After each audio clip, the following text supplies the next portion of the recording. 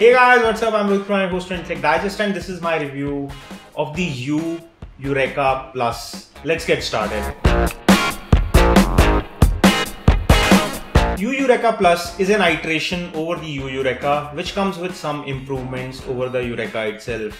There are more similarities than differences compared to the Yureka with the Yureka Plus. The areas where it improves on majorly include the screen, which is the display resolution of this screen, and the camera sensor at the rear.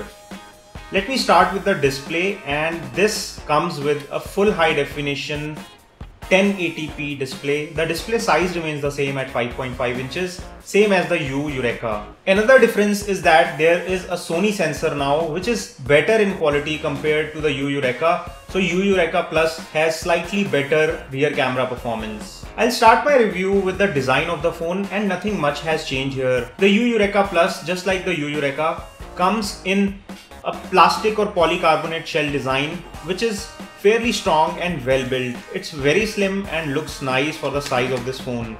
The back is removable and comes in white as well as moondust silver finish.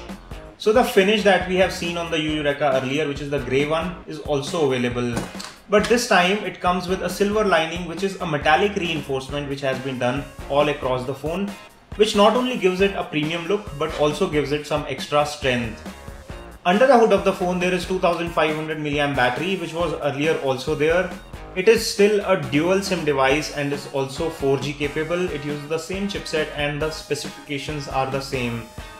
The memory is expandable. It comes with 16 GB internal memory, and you can add a micro SD card, and you can also move apps to SD card on the Yureka Plus, just like the Yureka. On right hand side of the phone you have the power or wake up key, which has a slight texture on top of it, which feels nice to touch. On the left hand side you have the volume rocker keys, which are again finished in metal and look very nice. On the rear there is a 13 megapixel camera which comes with autofocus and LED flash, and on front there is a 5 megapixel sensor. There is U branding and a speaker mesh towards the bottom. On the front there is a 5.5 inch display, and there are 3 touch capacitive keys which are backlit. The overall aesthetics and physical appearance, design and build of the phone is fairly impressive for the price at which it is selling. Let's talk about the display quality. The 5.5 inch full HD display panel that has been used on the Yureka Plus is fairly nice and is very good on color production. The viewing angles are also good, and the phone looks very rich when it comes to display quality. Here are some samples for you on your screen.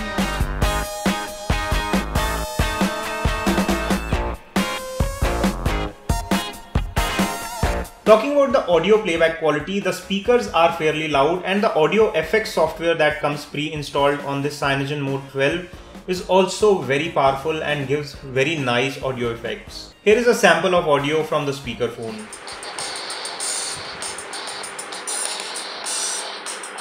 Now let's talk about another very important factor, which is the camera.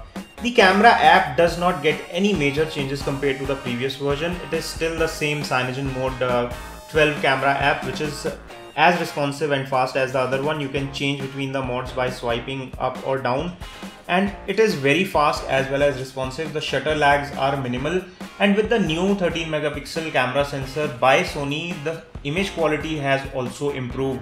But in absolute terms, the images are not still very sharp. They are better than average but not exceptional. The quality of pictures come out to be decent on this phone. When talking about the front facing camera or the 5 megapixel selfie camera, the pictures come out with good detailing and sharp, crisp images with nice colors. But again, this one is not as wide angle as we have seen even on the lower end siblings of the U only. I'm talking about Euphoria, which has a better front facing camera in my opinion.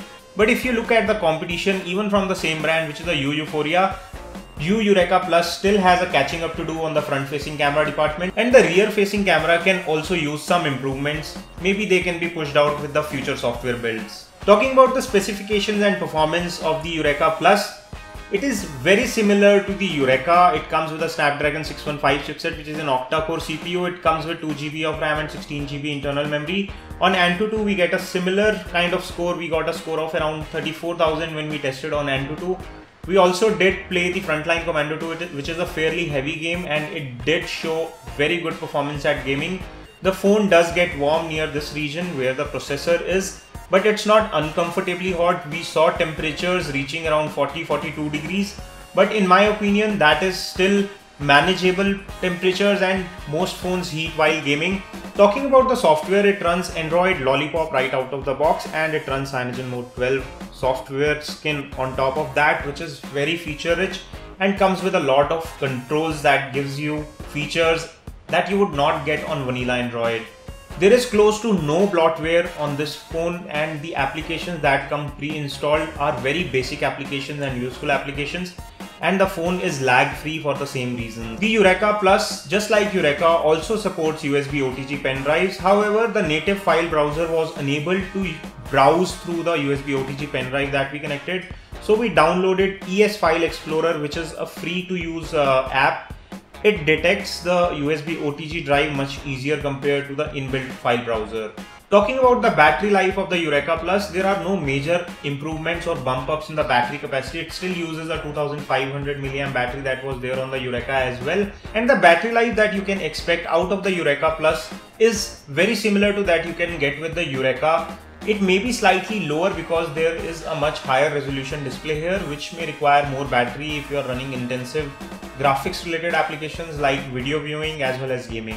But it should still easily last you one full day if you are a moderate to light user. But if you are a moderate to heavy user, you may have to look for a charging point before the end of the day. And last but not the least, value for money and our impressions of the Yureka Plus. At the price at which this phone is selling, it is still a very good value. It comes with a lot of performance which is packed. It comes with a beautiful design. It comes with high resolution cameras, high resolution display, good performance. Yes, there are some heating issues. Yes, it is not a perfect phone when it comes to cameras, but in the price segment, it is one of the best options that you can pick in this price range. So it is still a thumbs up from us, and the Yureka Plus improves on Yureka in a good way. If you want to pick up one for yourself, I am leaving a direct link in the description section below where you can buy one at the best price. If you enjoyed watching this video, don't forget to give us a thumbs up by pressing the like button below, and for latest video updates, make sure to hit the red subscribe button. I hope to see you on my next video. This is your host Rohit Khurana signing off. Thanks for watching.